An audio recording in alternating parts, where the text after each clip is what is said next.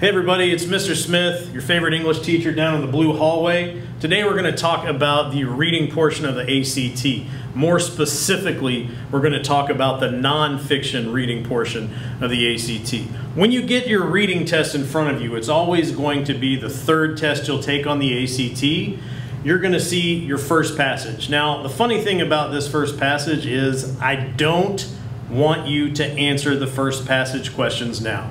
That first passage is prose fiction or a literary narrative.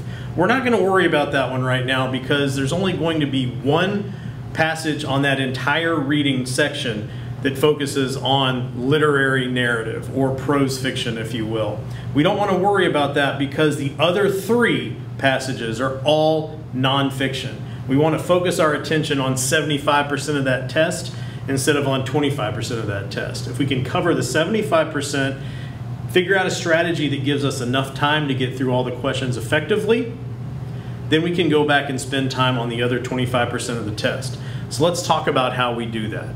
First and foremost, we don't have time to sit down and read 4 passages on the ACT reading section. We can't give that much time to reading. Yes, it's a reading test. Yes, there are 4 passages, but you only have 35 minutes to do it. And that's a problem, because if you sit there and try to read everything, you're going to run out of time when you need to be answering questions. You don't get points for reading everything. You don't get points for reading very well. You get points for answering the questions correctly. So what we need to do is figure out how to answer the questions as quickly as possible. So this is what we're going to do. We're going to use the structure of the passage against itself. You've learned a lot about writing over the years. It's time to put that into use with this reading test. Let me show you what I'm talking about. Every one of these passages is going to start with an introductory paragraph. Now, you don't need to read the whole thing. Let me show you what you need to get out of this paragraph, because it's not a lot. First thing you want to find is the thesis, or sometimes it may just be a main idea. We know that that's usually going to be the second or third sentence in that passage or in that paragraph, so we don't want to read too far in. We just want to find it. Once we find it, circle it. The other thing you want to read in there is the transition sentence at the end of that paragraph to let you know where this passage is going. Other information you need to find in the first paragraph are numbers and capital letters. Numbers, because those are going to be dates. Capital letters, because those are going to be proper nouns or the people, places, things, big events that you're going to want to find. If you just circle those wherever you find them, that way they're easier to find later. Okay, now we've got to talk about the other paragraphs. We've got body paragraphs. We've got a lot of them. There's probably going to be 5 to 6 on any one of these tests. You'll also have a conclusion. Let's talk about the body paragraphs. Okay, we can't give time to read all of this. So we've got to come up with a way that we only read what we need in here. So what you want to do for these paragraphs is you want to be able to answer one question. And that question is, what is in the paragraph? I want to write that down because that needs to guide us. What is in the paragraph? So all you need to read is enough to answer the question, what is in the paragraph? So what do you need to read? Enough. That's it. Just read enough. And I know that sounds very non-specific, but let me explain what I'm talking about. If this passage is about Amelia Earhart, which sounds fascinating, trust me, I'd love to read the whole thing, but we don't have time. If this passage is about Amelia Earhart, I'll know that it's about Amelia Earhart from what I read up here. But if this passage starts talking about her childhood, or it talks about when and where she was born, I already know this is about her early life. And so all I have to do is just write out to the side, early life, a 1-word or 2-word phrase, something to help you remember what's here is all we really need. And I'll explain why in a minute. As we move on, the next paragraph about Amelia Earhart talks about how she got interested in flying and how she learned to fly. So I may just put here training. Very simply, training. This is how she learned how to fly. This is how she became interested in flying. It's how she became good at flying. And then down here, in this paragraph, this may start talking about her major accomplishments. And so if it talks about her first solo flight or the transatlantic flight or any of these things, these are just her major accomplishments. We'll write major accomplishments. And in this next paragraph, down here, it talks about how she died. Well, simply, what's in the paragraph? This is about her death. And that's what I mean by finding enough. This is a conclusion paragraph. Any good writing teacher will tell you that your conclusion paragraph is pretty much the same thing as your introduction paragraph. Don't read it. Just skip it. Just skip that. So what we've been able to do by reading a very small amount is getting us enough information to move on to the questions. Because here, we've reduced reading down to about 40%.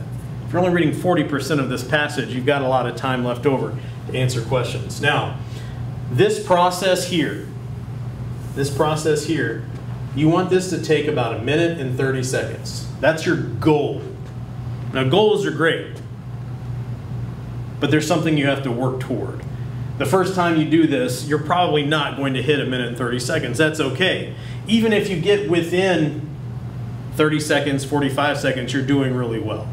So you want to start off with a goal of getting this done in 1 minute and 30 seconds. Then you got to move on to the questions. Now here's the thing about the questions. I'm going to tell you a little story. When I was younger, when I was a boy, my mom used to make me go to the grocery store with her. It was not my idea of a good time because my mom, she really liked to go up and down every aisle.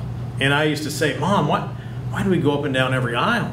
She said, Shaun, I got to see if there's anything we need on these aisles. And I didn't understand because I was young, but when I got older and I learned how to read, I realized at the end of each aisle, there's a big sign that told you what was in the aisle.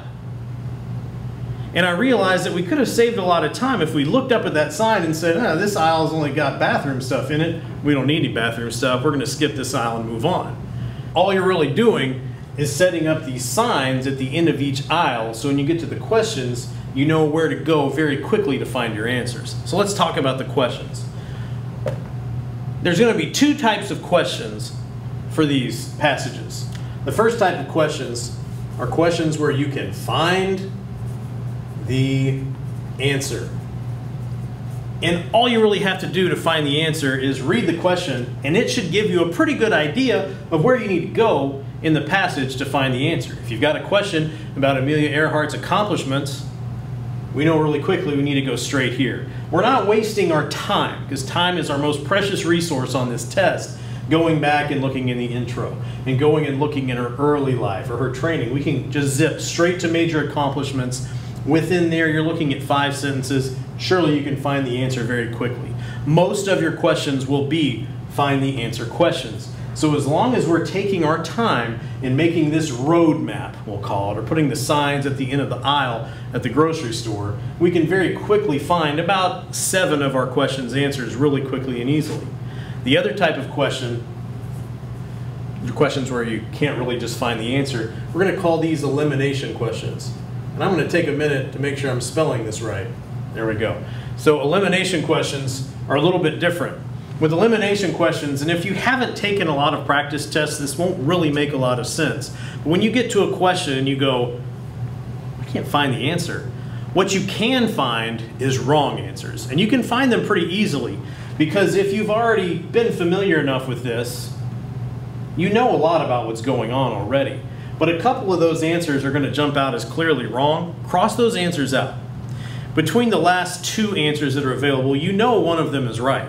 So you have the option to, depending on how much time you have left, take an educated guess. You have a 1 in 2 chance of getting it right, or narrow it down enough that you can actually find the answer based on what's left and what's in the passage.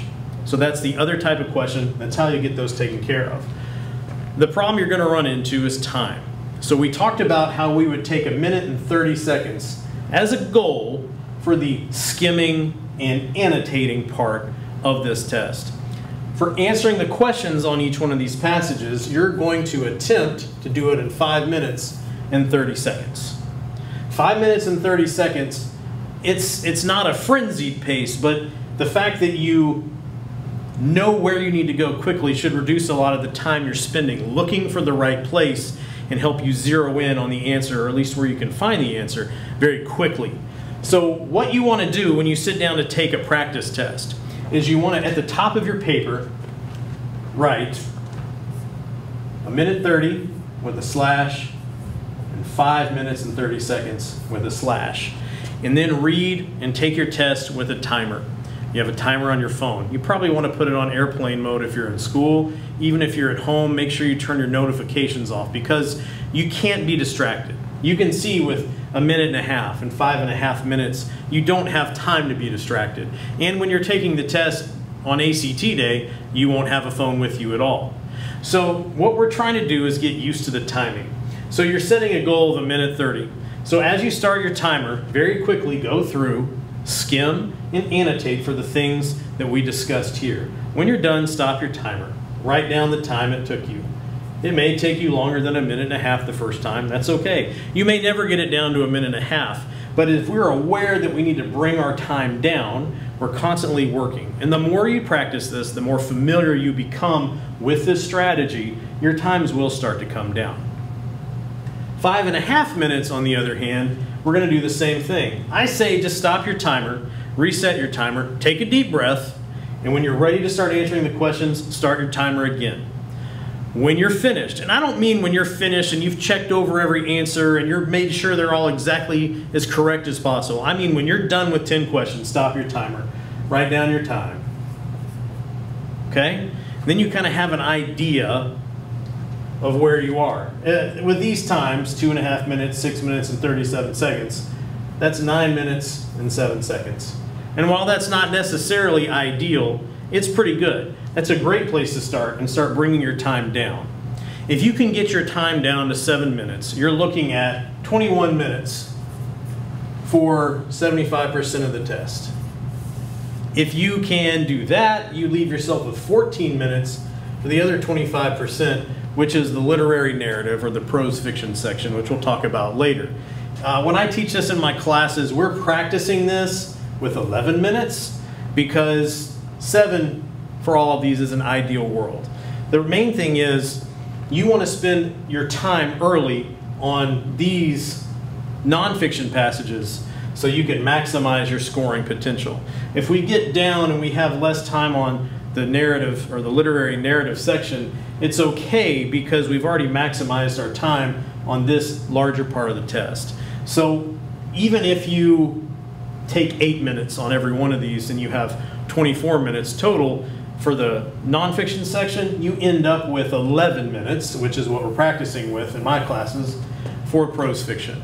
And that should give you plenty of time to take care of what you need to take care of on the prose fiction section. The main thing is when you sit down for the ACT on test day, you need to be as familiar with what the test looks like, how the test is made up, the types of things they're looking for, and have a really good strategy for approaching it. That's going to put you miles ahead of a lot of other people taking the test who've never seen it before and have no idea what's going on. But the more you practice this, the quicker you get your times down, the closer you get your times to 7 minutes on each one of these passages, the better off you're going to be overall on the test, and the higher your score will soar.